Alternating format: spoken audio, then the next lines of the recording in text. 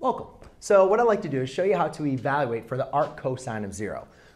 So what I did is, again, to evaluate for the arc cosine of 0, we need to determine what exactly the function would be. And the function would say that the cosine of an angle is equal to 0. So what angle are we dealing with when I take the cosine of it? I'm equaling to 0. But remember, when dealing with the inverse, we restricted the range. And now our range has to make sure that our range is between 0 and pi. So I need to determine what angle between 0 and pi, when I take the cosine of it, is equal to 0. Now remember, the cosine deals with the x value of your function.